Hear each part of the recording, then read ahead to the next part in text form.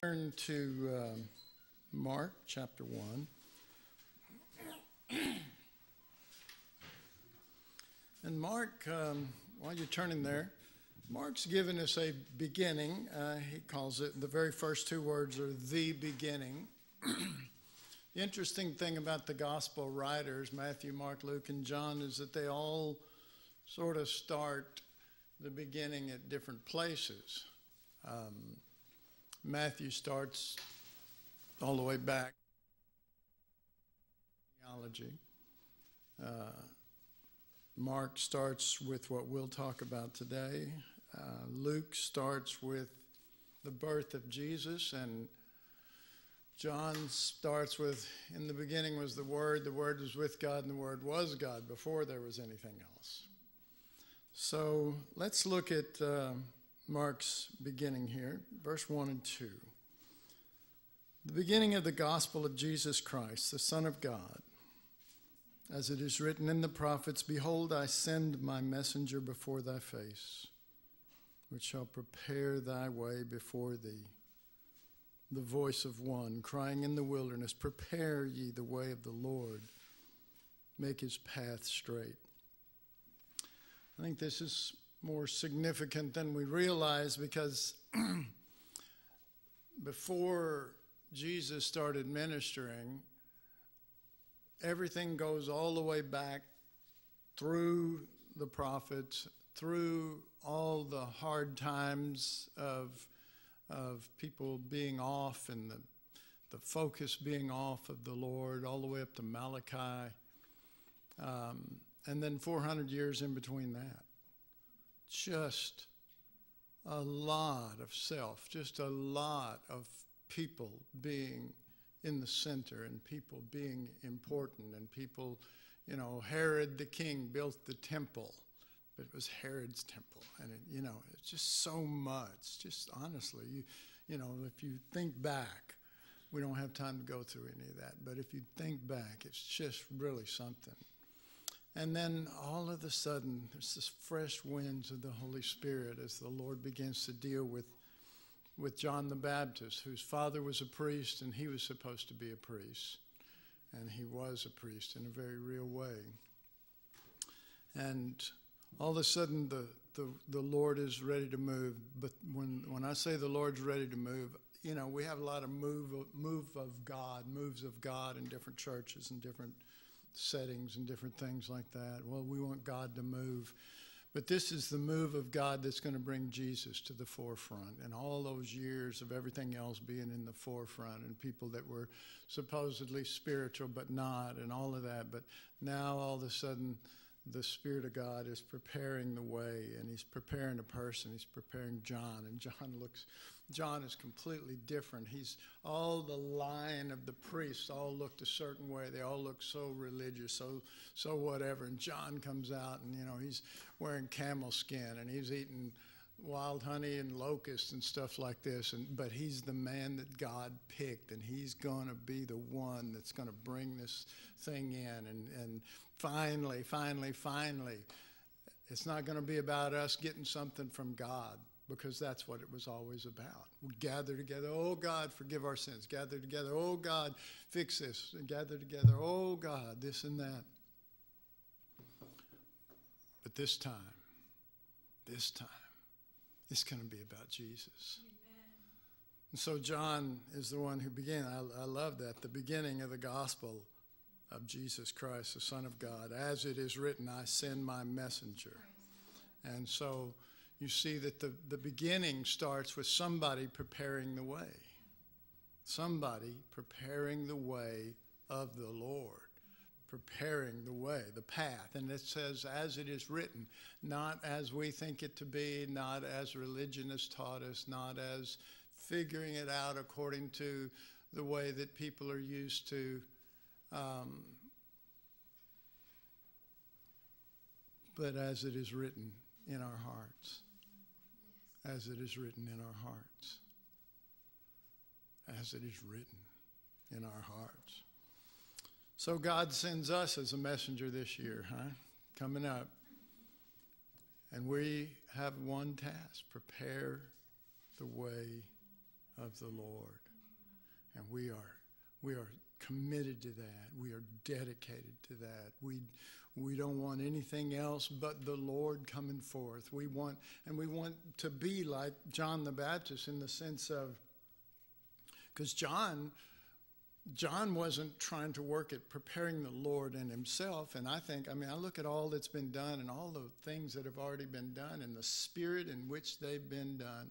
And you've done it in the Spirit of the Lord. You've done it in the spirit and nature of Christ. And I see that, and I'm so deeply blessed by it. But this is a little different. We've got a multitude of people coming. They're gathering, and they're coming. And like I mentioned last year, but this year maybe even more. It's like the ark. I mean, it's like everybody's doing their own thing. All the animals are doing their own thing, and then God says, now. And everybody starts coming. They keep coming this year. And they're still coming. We're still getting things just this morning. And so we're preparing the way of the Lord for them. We're preparing the way of the Lord for them. Of course, we have to do that in our own hearts, just like John the Baptist did. But we're making a way so that he can come forth. And that's what John the Baptist was doing, making a way so that Jesus would be seen. And so in verse 3 it says, the voice of one crying in the wilderness, prepare ye the way of the Lord, make his path straight. In other words, I'm even reading this as like, let's make our paths to him here when we're together. Let's make them straight so people can go straight to Jesus. Just straight to him. Just like that. And I just feel that thing that John might have been feeling. I feel it slightly that, oh man, this is going to be different. Finally, this is going to be different. Maybe he was even thinking, I don't want to be a priest the way it always has been. My dad's a priest, and he's a great man, and I love him, but I don't want to be a priest like that. And then God spoke to his heart and said, here's your priesthood. Prepare the way of the Lord. Here's your job. And he sent him out in the wilderness, and said, if they're really hungry, they'll come. You know what I mean? Hallelujah. Verse 6 and 7 says, and John was clothed with camel's hair and with a girdle of skin in his about his loins, and he did eat locusts and wild honey, and preached, saying, and this is what I like right here, and he preached, saying, get ready. Think about this. He's called to prepare the way of the Lord. We are called to prepare the way of the Lord for this gathering. Amen. We're called to it. Yes, Lord. We're called. God is trying to draw us out even more, but there's more coming. And we got to get that path prepared, Amen. And it says, and he preached, saying, oh, I can't wait to hear what he's going to say. What's he going to say? What's he going to say? I love this. And he preached, saying, there cometh one mightier than I after me, the latchet of whose shoes I am not worthy to stoop down and to unloose. What did he preach? He preached, it's not about me. It's not about me. I love what Jim shared when he first walked up here. Now, I'll tell you what it is in just one second.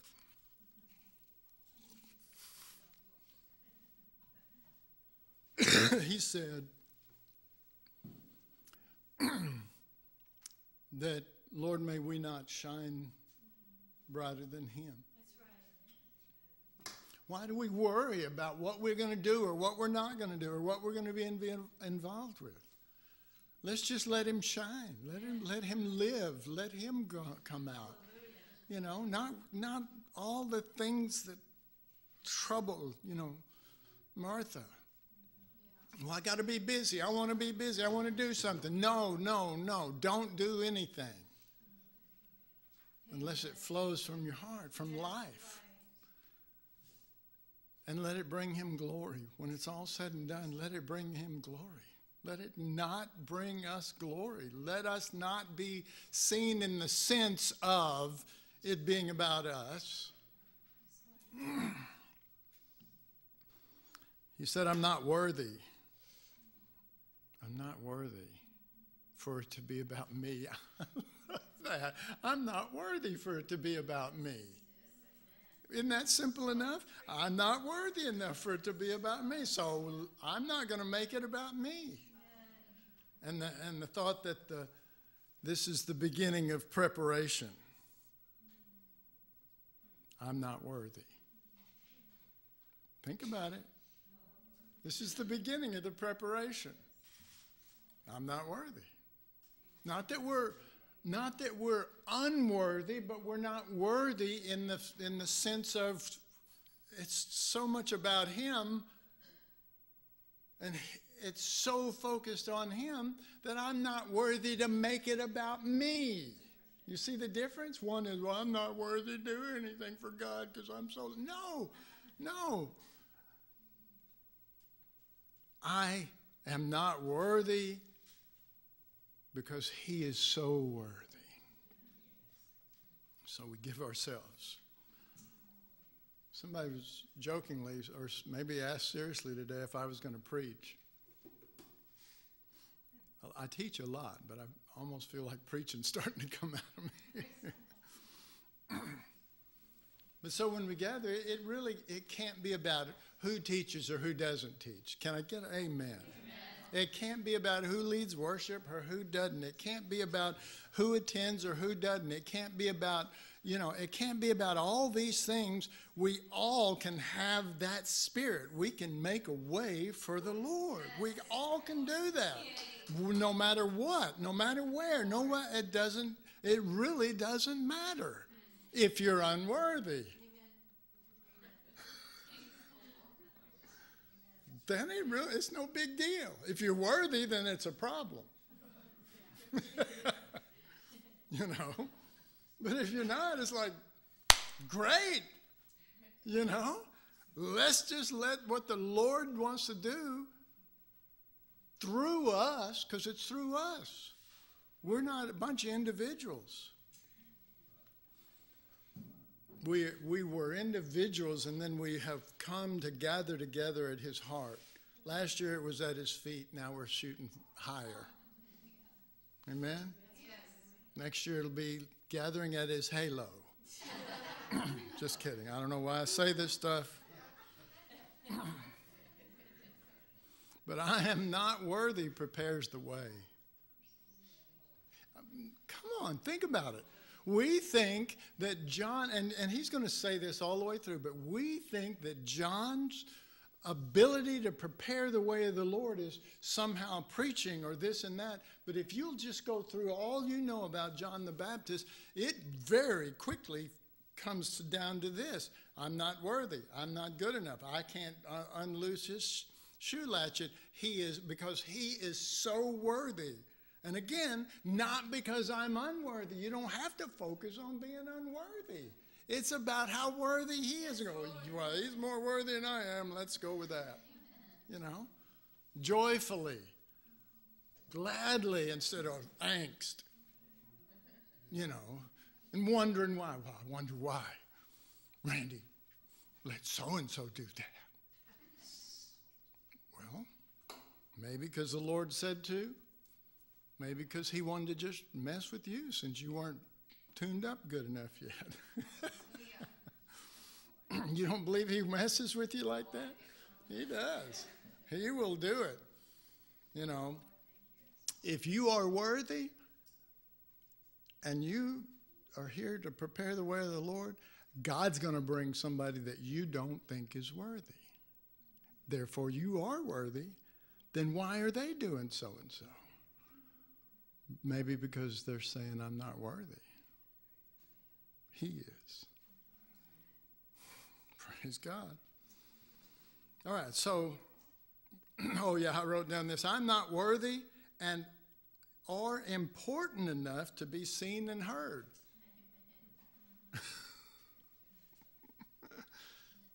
So our hearts prepare the way. See, that's what I'm trying to say. It's not just prepare the way here. Our hearts, because of that heart towards him, prepares the way for him to come because he's the one that is worthy. Okay, starting at verse 9 here. And it came to pass in those days that Jesus came from Nazareth of Galilee and was baptized of John in Jordan. And straightway coming up out of the water, he saw the heavens open and the Spirit like a dove descending upon him. And there came a voice from heaven saying, Thou art my beloved Son, in whom I am well pleased. Who is all this about?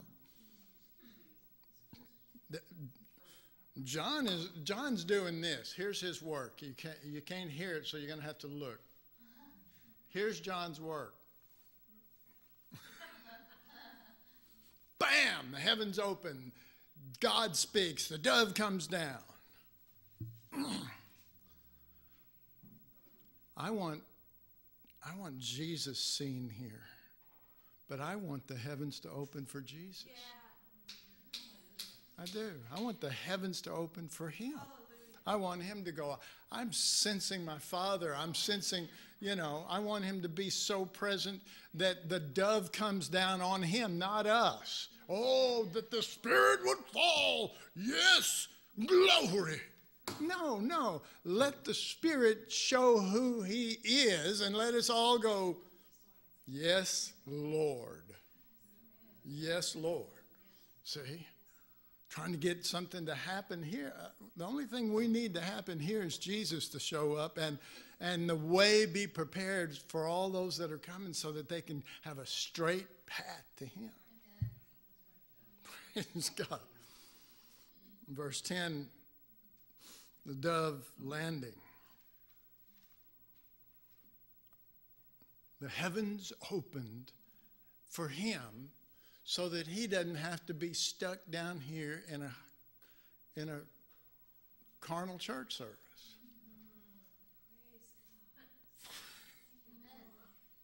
Well, do you think it could happen? It could happen somewhere? Jesus is going, man, I hate this.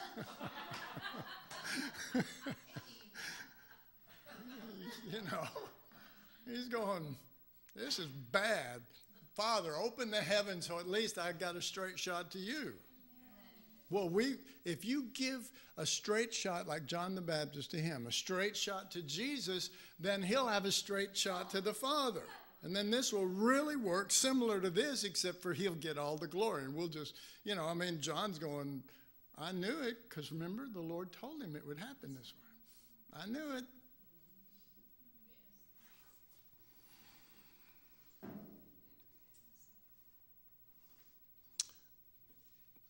May the dove descend on him. May the Father see his beloved Son in us and be well pleased.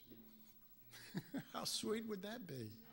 That the Father would see his beloved Son in us and go, I'm well pleased.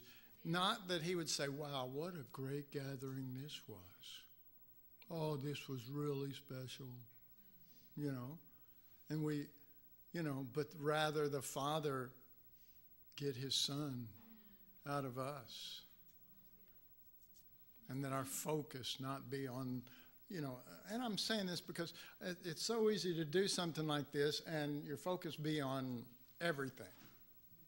Well, what about this and what about that and what about, here I've mentioned this, but here's all I ask. Last year it was really beautiful.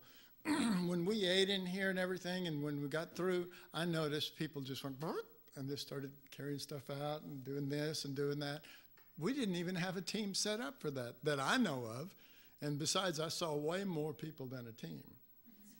It was just everybody going, this is what we're here for. We want to do this. We want God, the Father, to see his Son in us. We want this not to be about us doing a good conference, which we don't use for this anymore. Even those words, gathering at his heart. All these people could come and gather at this place, could gather at New Creation, could gather in United States here, could gather in this state. They could come here and gather and miss the whole point of gathering at his heart.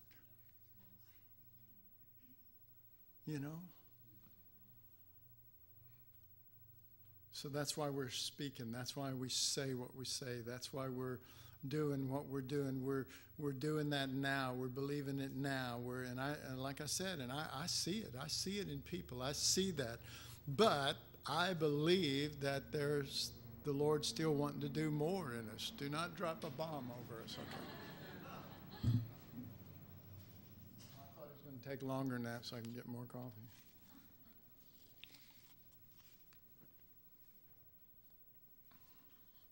In John 1 still, verse 19, let's see. Yeah, let's read verse 19. And this is the record of John when the Jews sent priests and Levites from Jerusalem to ask him, "Who art thou?" And he confessed and denied not, but confessed, "I am not the Christ." And they asked him, "What then? Art thou Elias?" And he saith, "I am not." "Art thou that prophet?" And he answered, "No."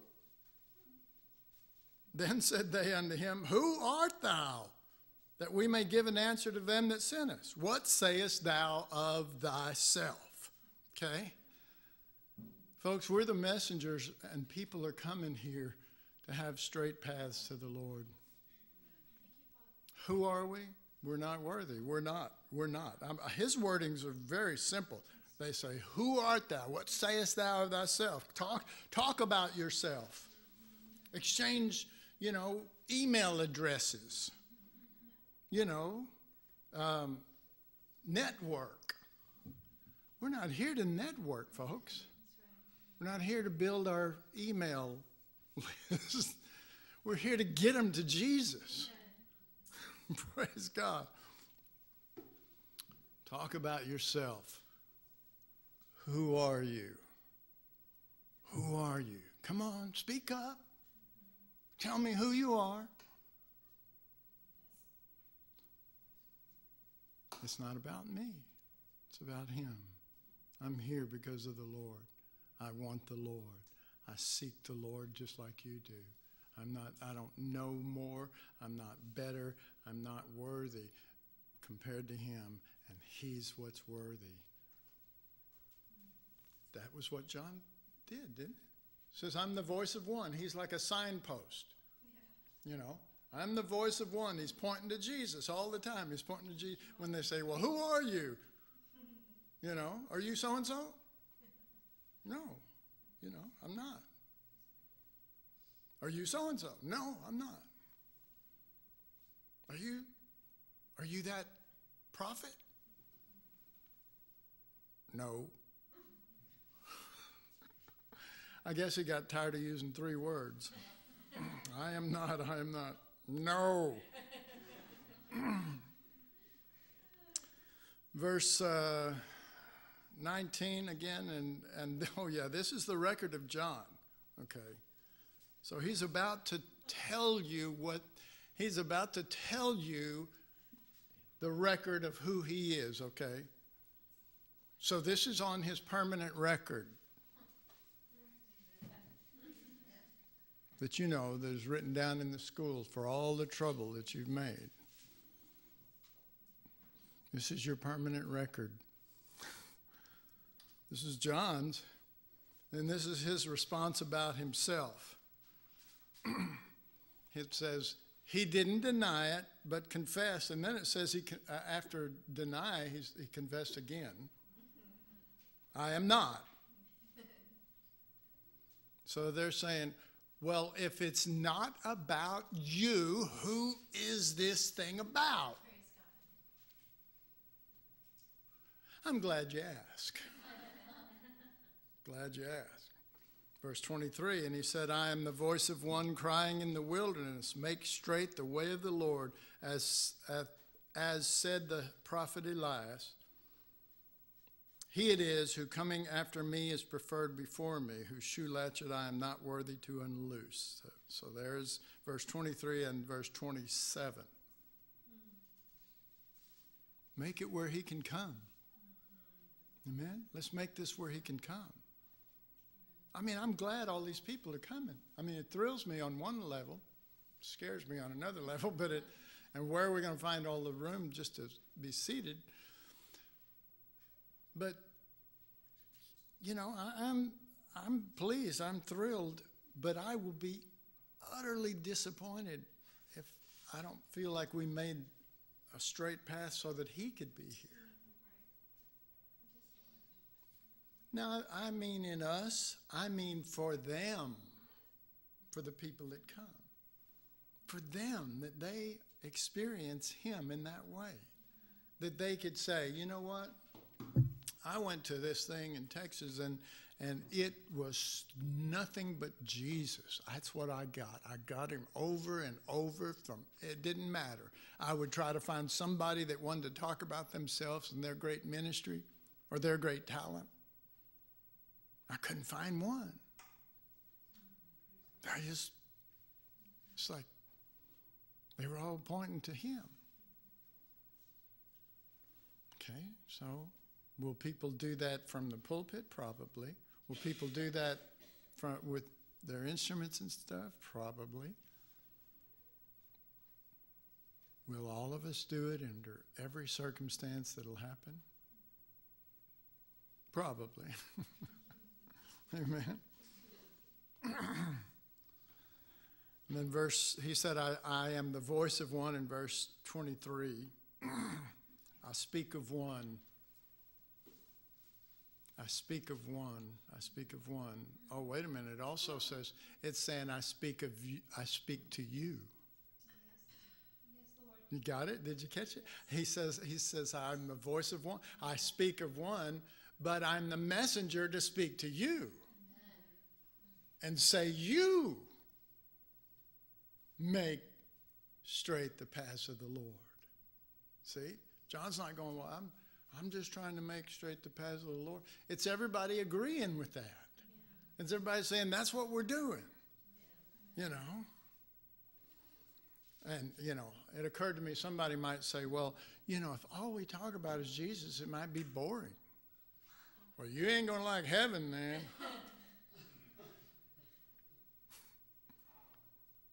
I use that word loosely.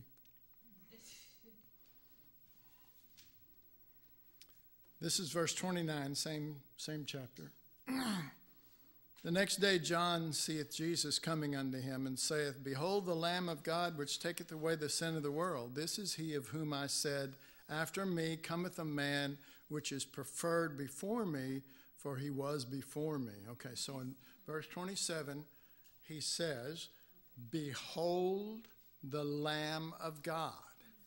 Behold the Lamb of God. Just so you know, he never calls him Jesus. He doesn't. No, he says, this is the Lamb of God. Behold the Lamb of God. And it says, this is the one of whom I spoke. This is the one of whom I spoke, the Lamb of God. This is the one that is preferred before me. Okay, can you see that this might apply on the inside of us? Behold the Lamb of God. This is the one that's preferred before me.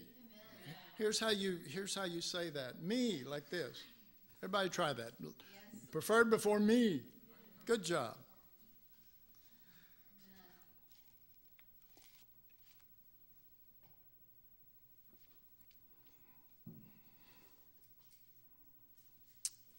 Prepare the way. Prepare the way. He's preferred before me. I have to prepare the way. I have to tune into that. I have to be aware of that. Now are ye clean, but you're not all clean. Whether that's some part of us or someone here. We have to cleanse the lepers. Make a way for the Lord. Amen? Well, I mean, I'm just thinking of the 10 lepers that came to Jesus, and they're going, oh, Lord, heal us. Jesus said, go your way to your priest and, you'll be healed. And so they all were heading that direction and they all got healed. And 9 of them kept going to their priest and 1 of them turned back to his priest, which was Jesus. And Jesus said to the healed leper, will you be made whole? Will you? Will you be made whole?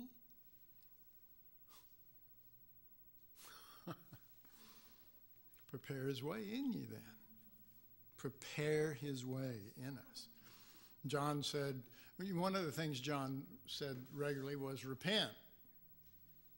Okay, well, what does that mean? We go, oh, are we going to get off on sin? No, we're going to get off on getting rid of us. That's right. Amen. You know, put it all in a big bucket and dump it in the sea of forgetfulness. Hallelujah. And then prepare the way for him. Yes, Lord. Don't make it an obstacle course on the inside of you for him. You know, come in, Lord, and he's going.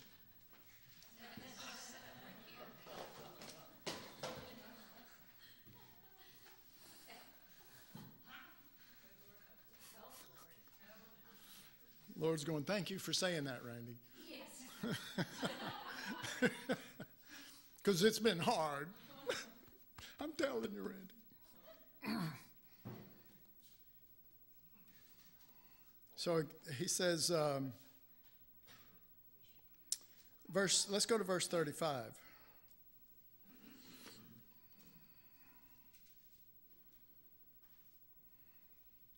Again, the next day, John stood and two of his disciples, and looking upon Jesus as he walked, he saith, behold the Lamb of God. This time he doesn't add that taketh away the sin of the world. He's talking to his disciples. And the two disciples heard him speak, and they followed Jesus. Okay, well, Jesus, the Lamb. They're following the Lamb. They were John's disciples, and he said, behold the Lamb of God, period. Didn't talk about sin. And they followed him, the one name that John used for Jesus. Behold the Lamb of God. It's pretty cool that he said, behold, and they went, let's follow. That's pretty cool. Two of them, right? One of them was Peter's brother. Did you know that? Andrew, Peter's brother. Peter's brother. He's going, I'm going to follow the Lamb before Peter does. And then he has to go and say, we have found him. We found him, the one that is the Messiah. It's a lamb. Amen. Come on, Brother Peter. Come on, big brother.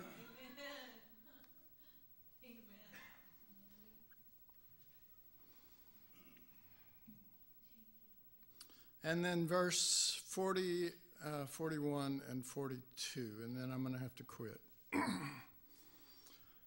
One of the two which heard John speak and followed him who? The Lamb, was Andrew, Simon Peter's brother. He first findeth his own brother Simon, and saith unto him, we have found the Messiah, the Lamb, which is, being interpreted, the Christ. And he brought him to the Lamb.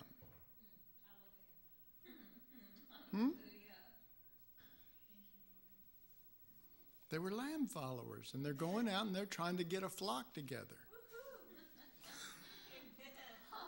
which you could call a gathering. Amen. Amen. See, if it's the Lamb in you, then you're happy when someone else is glorified. Scriptures say that. When you rejoice when they rejoice. So that spirit prevails among us. How many of you want that to happen? Amen. How many of you would like a little personal prayer before I get out of here? If you want to come up to the altar, you can, but do not drink my coffee. Oh, don't worry, I'll empty it.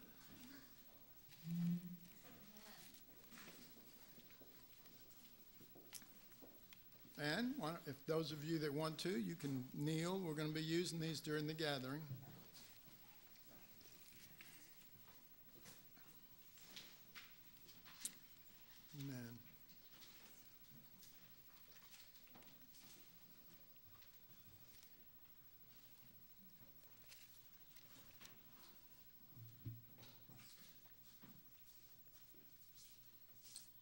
There's still room at the cross for you.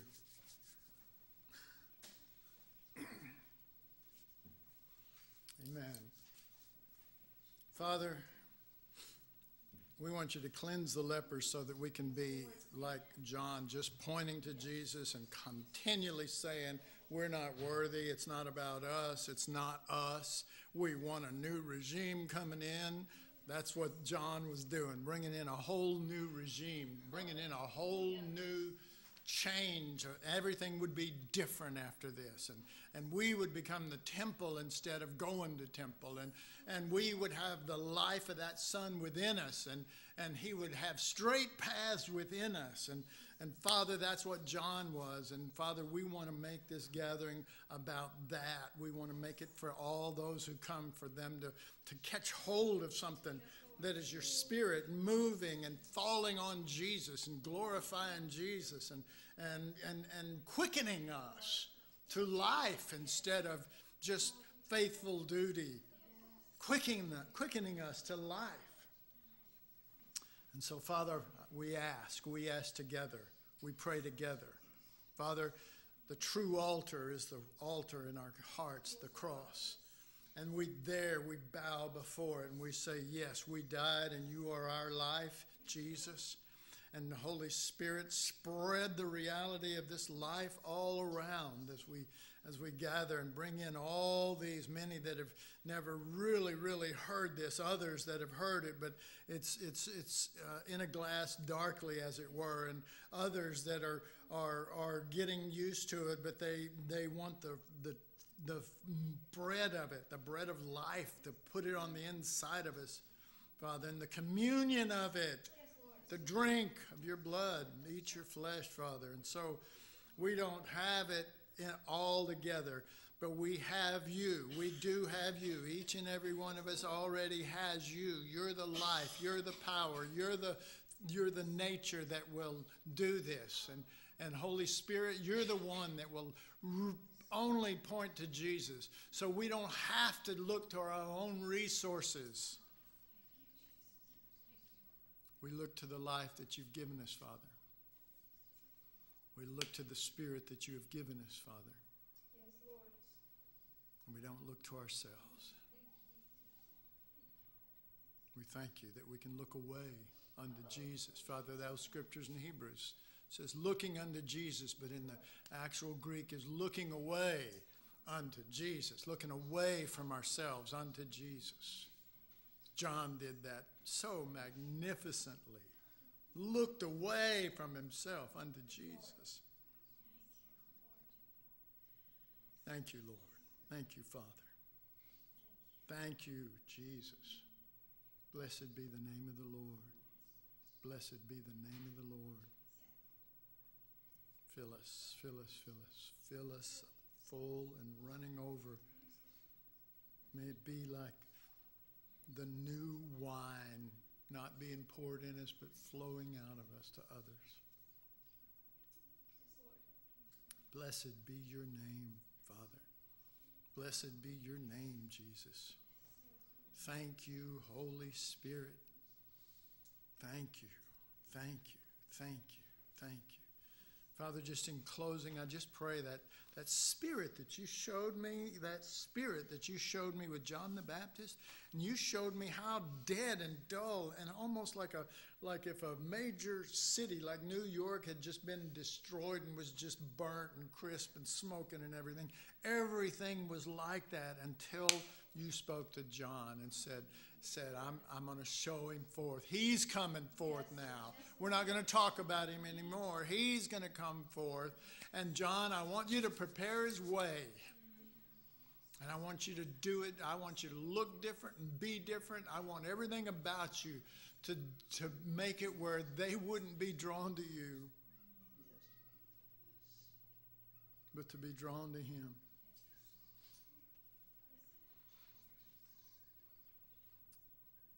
Father, I just felt, when I saw that, I felt the rising of the tide of the Spirit of God saying, this is it, this is his time, and I'm going to fall on these people, and they'll all become John the Baptist. They'll all declare him. Hallelujah. Hallelujah. We thank you, Father. Just thank him right now. Hallelujah. Just thank him right now. Don't try to feel it. Don't try to, get it through any other source except just thank him. Call those things which be not as though they already are. Yes, Lord. Because in him they already are, and that's where you're located. Thank you, Lord. Thank you, Father. In Jesus' name. Jesus' name. You can continue to pray if you so wish. You're allowed also to get up now if you want to. I'll turn it over to Jim, wherever he went, if he wants to do more.